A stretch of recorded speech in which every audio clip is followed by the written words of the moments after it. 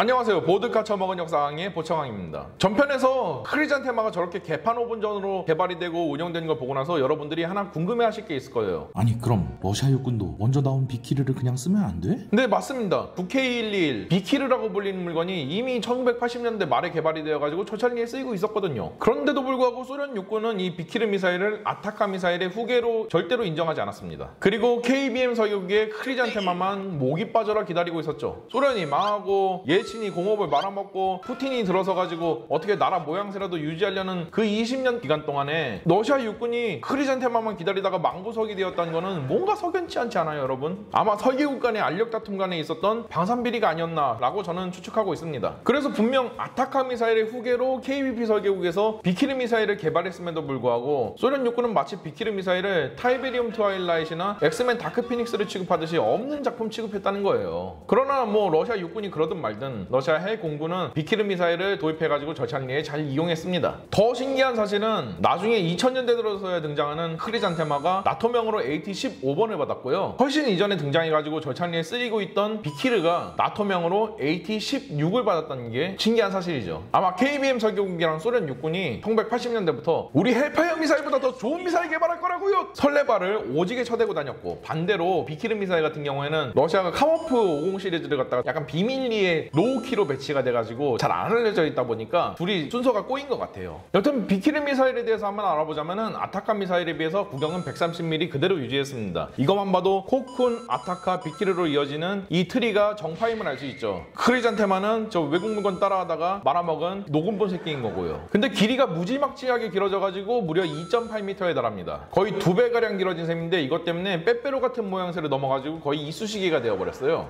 길어지고 무거워진 중량은 전부 다 로켓 모터의 투자가 되어가지고요. 마하 1.8의 속도를 가지게 된 거죠. 이런 무지막지하게 빠른 이쑤시개를 도입한 덕분에 러시아 해공군 공격 헬기들은 특이한 능력을 하나 얻을 수 있었어요. 바로 방공망 제압 능력입니다. 공격 헬기로 방공망을 제압한다고요? 가능한 얘기예요. 고속기동과 저피탐성으로 적진에 빠르게 침투해가지고 적의 야전 방공망과 기갑 세력 모두를 제압할 수 있게 설계된 카모프 50 시리즈 헬기가 있죠. 요 헬기에다가 빠르디 빠른 비키르 미사일을 장착해가지고 적진에 침투하면은 반응 속도가 수초대인 크루탈 대공 미사일 같은 굉장히 뛰어난 대공 미사일도 대응하기가 굉장히 어렵다는 거죠. 비키르 미사일은 최대 사거리인 8km까지 불과 12초면은 유도가 되었으니까요. 심지어 카모프 50 시리즈 같은 경우에는 굉장히 기동성이 좋고 빠른 속도로 적진에 침투하기 때문에 이보다 훨씬 더 가까운 거리에서 카모프 50이 쑥 튀어나와가지고 미사일을 쏜다는 점에서 방공망 노출 시간은 훨씬 더 줄어들 수밖에 없죠. 비키르 미사일은 크리잔테마랑 똑같은 레이저 빔라이딩 방식을 사용합니다. 암호화된 레이저를 표적에 비추면은 미사일이 따라가서 때려박는 방식이죠. 근데 무려 20년이나 늦게 나온 크리잔테마보다 훨씬 더 고급 기능을 많이 갖추고 있는 게 비키르 미사일 시스템인데요. 바로 대표적인 게 다중 레이저 유도 기능을 가지고 있다는 거예요. 레이저를 암호화해서 1번, 2번을 갖다가 할당한 다음에 그 레이저 빔을 갖다가 두 개 표적에 잠깐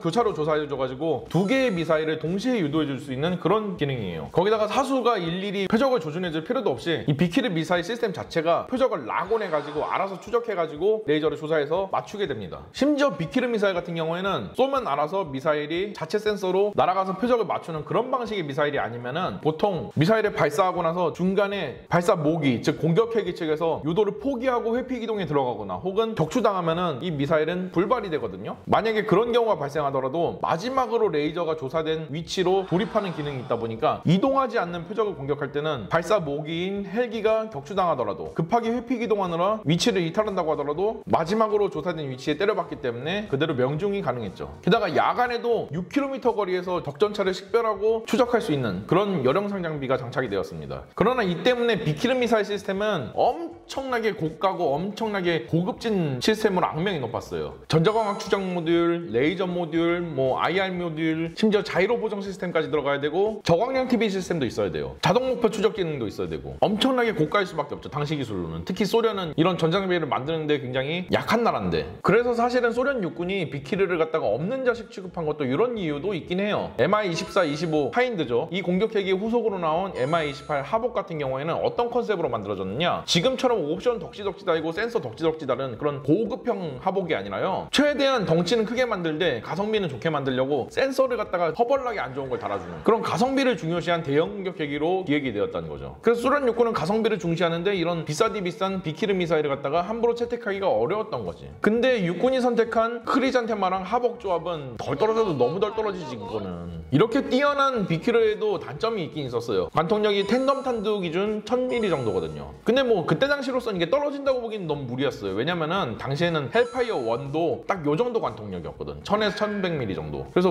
엄청 떨어진다고 보긴 좀 그렇고 헬파이어 1이랑 비교했을 때 동급 내지는 약간 아래다라고 보시면 돼요. 근데 세상이 변했고 30년이 지난 지금은 헬파이어는 2까지 나와가지고 관통력이 1400mm로 늘어났는데 비키르는 그대로라는 게 문제죠. 대신 사수들은 서방의 MBT 같은 그런 뚠뚠한 표적들을 상대할 때는 미사일이 다중유도 기능이 있잖아요. 그렇기 때문에 두 발을 동시에 한 개 표적에 꽂아넣는 살보 이런 방식으로 뚠뚠한 표적들에 대응하기 때문에 지금 현재 나오는 현용 서방의 3세대 전차들을 완전 격파하는 건 무리더라도 두 발을 동시에 살보로 꽂아 넣어가지고 전투볼륨으로 만들 수 있는 그런 능력은 있다라고 보시면 됩니다. 게다가 비키르 미사일에는 굉장히 신기한 기능이 있습니다. 바로 근접신관과 접촉신관을 둘 다 가지고 있다는 거예요. 눈치채셨겠지만 이거는 대공과 대전차 겸용으로 쓰려고 이렇게 만든 거거든요. 이전에 아타카 미사일은 빠른 속도를 살려가지고 대공 목적으로도 쓰려고 아타카 5형을 따로 개발했습니다. 근데 이 아타카 5형은 따로 개발하고 보니까 또 그렇게 쓸모는 없어요. 왜? 공격해 기간의 교전이 그렇게 자주 일어나진 않아. 그래서 이거 어떻게 하면 좋을까 하다가 아싸리 대전차랑 대공 목적 둘 다 할 수 있는 올인원 미사일을 개발하면 좋겠다라고 해가지고 이렇게 개발하게 된 거죠. 비키르는 그래서 아타카 미사일에 비해서 훨씬 더 빠른 속도를 가지고 있고 거의 휴대용 대공 미사일에 준하는 수준의 기동성도 갖추고 있습니다. 최대 500km 정도로 비행하는 비행 물체를 무리 없이 맞출 수 있어요. 이 경우에는 접촉신관이 작동하는 게 아니라 탄의 좌우측에 달려있는 근접신관이 작동합니다. 그리고 탄 후방에 있는 파편 생성 라이너들이 작동하면서 적기에게 파편 세례를 선사해주는 거죠. 문제는 이 때문에 안 그래도 비키르 미사일은 시스템 자체의 성능도 굉장히 고성능이라 가지고 비싼데 여기에 더해서 소모품인 미사일까지도 비싸졌다는 단점이 있죠. 뭐 어찌되었든 이렇게 우수한 시스템으로 나온 건 사실이니까 여러 전쟁이 투입되어져 가지고 절찬리에 사용되어졌습니다. 대표적인 게 체첸 전쟁에서 사용이 되었는데요. 그때 당시 카모프 50 시리즈랑 비키르 미사일이랑 조합이 돼가지고 굉장히 압도적인 퍼포먼스를 보여줬죠. 시리아 내전에서도 많이 사용이 되었는데 다이시의 기갑 차량이 발견되면은 두 발을 동시에 한 개 표적에 꽂아넣는 살보 기능으로 쏘는 걸 굉장히 선호했기 때문에 안 그래도 허벌인 다이시의 기갑 차량들을 갖다가 뻥뻥 터뜨리고 다녔죠. 특이하게도 고정익기에서 사용하는 경우가 있는데 바로 Su-25T에서 사용됩니다. 원래 Su-25 계열 공격기들은 소련의 공격기 교리상 빠른 속도로 적의 야전 방공망 사각지대로 파고 들어가가지고 로켓을 쏘고 도망치는 그런 교리로 운영이 되었었는데요. A-10처럼 제공권을 우리가 잡고 있는 지역에서는 오히려 지상군을 엄호하기 위해서 오랜 시간 채공하면서 적을 갖다가 유유히 학살할 만한 공격기가 필요하지 않나 해가지고 나온 게 바로 Su-25T입니다. 비키르 미사일을 운영하기 위해서 야간 타겟팅 시스템이랑 레이저 유도 시스템이 인기가 되었고요. 무려 24발의 비키르 미사일을 달고 적군을 학살할 수 있습니다. 게다가 Su-25T에서 비키르 미사일을 운영하면은 일반적으로 공격 헬기에서 운영하는 것보다 훨씬 더 장점이 많은데요. 바로 사거리가 2km 정도 더 길어진다는 거였어요. 당연하게도 고정익기 같은 경우에는 앞으로 나아가면서 미사일을 쏘기 때문에 항공기의 운동 에너지가 이 미사일에 전가가 돼가지고 사거리가 더 길어지는 원리였죠. 특이한 바리에이션으로라면은 이제 AK-630 비키르 T라는 그런 시스템이 있는데요. 이거 같은 경우에는 이전에 코쿤 미사일이나 아타카 미사일이 해군용 부포 있잖아요. 이런 거에다가 4발이나 6발 정도 장착해가지고 대수상, 대공 겸용으로 쓰였단 말이죠. 이거의 연장선이라고 보시면 됩니다. 비키르 미사일이 안 그래도 이전 아타카 미사일에 비해서 대공 성능도 훨씬 더 좋아졌다 보니까 약간 대수상 내지는 대공 겸용으로 쓰려고 해군용 부포에다가 이렇게 장착해둔 버전이라고 보시면 됩니다. 주로 고속정에 달아가지고 소형 해상 표적이나 대자매기를 상대하는 데 쓰일 수가 있죠. 최근 우크라이나 전쟁에서도 이 비키르 미사일을 많이 볼 수 있습니다. 카모프 50 시리즈가 우르르 들어와가지고 이 비키르 미사일로 우크라이나군의 기갑 장비들을 제압하고 다녔고 굉장히 공포스러운 모습을 연출해낸 일상이 되어버렸죠. 총평하자면은 비키르 미사일은 당시 소련의 기술력을 집대성해서 만든 그런 대전차 미사일이라고 볼 수 있습니다. 후속하는 대전차 미사일로 사거리 15km짜리 장거리 대전차 미사일인 에르메스 미사일이 개발이 되었습니다. 그러나 우크라이나 전쟁으로 인해서 러시아 경제가 개같이 멸망해버린 덕분에 이 미사일이 실제 언제 생산될지 그것은 아무도 모르게 되었습니다. 따라서 에르메스 미사일은 지금 다루진 않을 예정이고요. 이렇게 러시아제 무거울중 대전차 미사일 개보는 끝내도록 하겠습니다.